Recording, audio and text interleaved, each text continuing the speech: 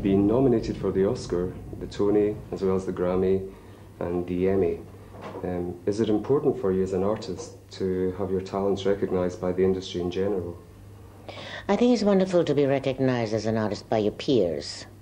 But very often we are not judged by our peers. We are judged by somebody maybe who never even...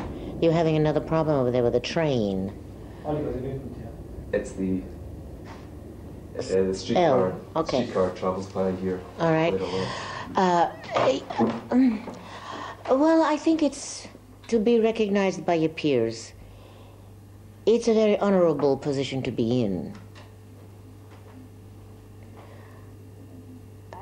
And I don't know really if it's the worthwhile thing to get an award, because very often these awards can be very dangerous, because it classifies you as a personality of the character that you have been awarded for, which means that the industry might just want you to be playing that one character for the rest of your life. So you may be sitting around waiting for another script to come along, and when the industry itself does not perhaps realize that you're capable of doing more than one character. So that, I think, is the danger. The danger of being typecast? Yes. So if any award, which one would you most like to have won?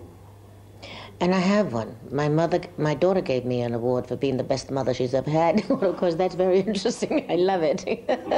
And every now and then she writes me a little note that says, "You're the best mommy. You're the best mommy." So that, to me, is extremely important. And of course, as a mother and daughter, as a parent and children with children, be it the father or the mother, you are going to go through these frictionistic kind of relationships with your children.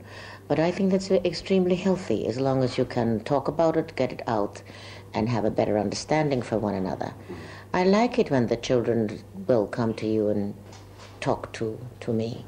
I only have one child, and she has two children.